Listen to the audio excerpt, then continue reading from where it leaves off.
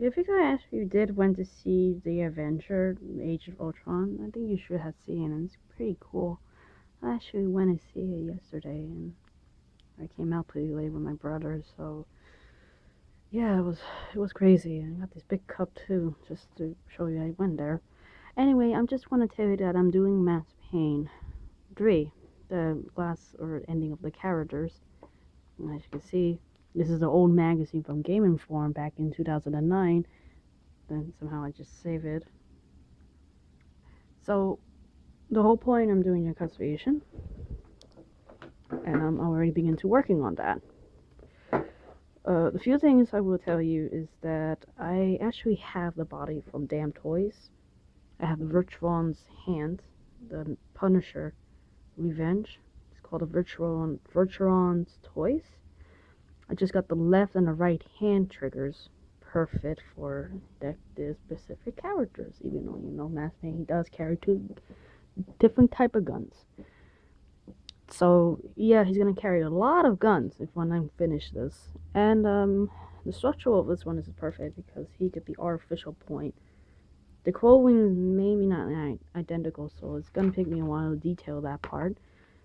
I'm working right now with the gun shoulder hoister. So what I have here is just the work of it. If I could get the here it goes, a nice white back so you can see it. This is completely black, so you can't see this shit on this table. Pardon my language. So here is the original of it. This one is really old. I had it for so long. It's just like about like $10. It was like a figurine store before it closed down. So this is like the two shoulder hoist, or can't say specifically you call it. It's just a gun holder thing. So right here, originally it looks like that, and it's like upright, down, and general military thing. But right here, what I'm doing is repositioning it to make it look like this by cutting off the short of the end and add in the epoxy to the end of that, just to give it into the almost in the sense to make it look like, well, not exactly just like the other one is. I wanted it to be right there so he looked like he has a gun inside and whatever it could be stuff in here. And this is actually plastic, so I'm gonna have to heat it up, get a way to adjust into all the type of guns in this. And I'm doing really having fun with. The only thing I'm using to cut that thing off is this knife and hot water, just to soften up a little bit. Try not to cut too much, not to try to get it even enough to get it as accurate, so it could look just like that on the end. You can see it. It's gonna be painted with brown, and the back here is gonna have to be removed, but I'm going to leave these little parts here, so it should be different. All that's gonna be somehow I have to be dye the color of the strap somewhere, or improvise with the letters or something to it. So I have this one in epoxy and leave it to dry. I won't do nothing to it, one at a time. So I still have the epoxy, and this worked really well for plastic. Also making a belt buckle because somehow I'm not gonna willing to buy a pants, so I'm gonna use making a midship belt buckles of it because apparently he has a belt buckle that shines up differently, and there's maybe little details in it. Sorry. So the Virtuon Toys hands I have here is a very separate thing, but it's rubber, so it's very rubber, and the joints of the damn toys, it fit really well. I try it on a Hot Toys and doesn't seem to work perfectly. The damn toys has a very tip end that's so rounded. You could just pop it in there and they stay put completely in. Like, you can see it, like it stays perfectly in without even just tugging in. It's not gonna come out. So I like this.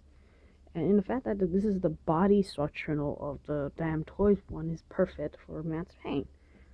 And yeah, he stands very well right now. So, and the boots I have here is not accurate. This has to be like a tan ones, but this is like not a snap-on. This is a boot. Maybe I can actually light up the coloring a little bit. But the pants is not actually as accurate. It might be stone or this, but different tactical pants. The shirt, I did this myself, has a lines or something, so I had to find something with that. So I did this with a coffee, just a little dab into it, just to give it a nice little sweat stain a little bit, just to test it out. But I'm actually going to redesigning or regetting this one is because it's a little bit, well, it's a second idea of the tank tops.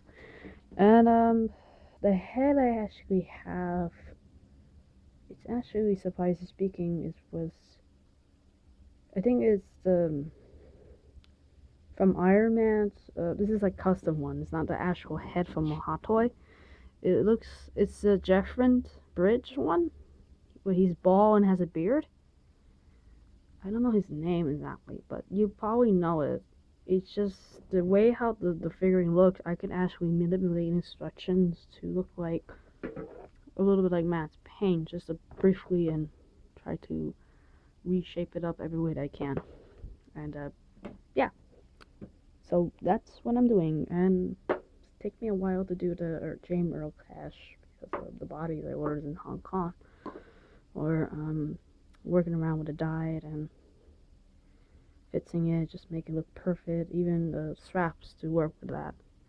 So hopefully if you guys like it, please subscribe my channel. I'm gonna do a little more work on this, but I'm gonna wait give it a few days to let it heal. So I'm KC607, and please watch The Adventure of Age of Ultron. That has already came out.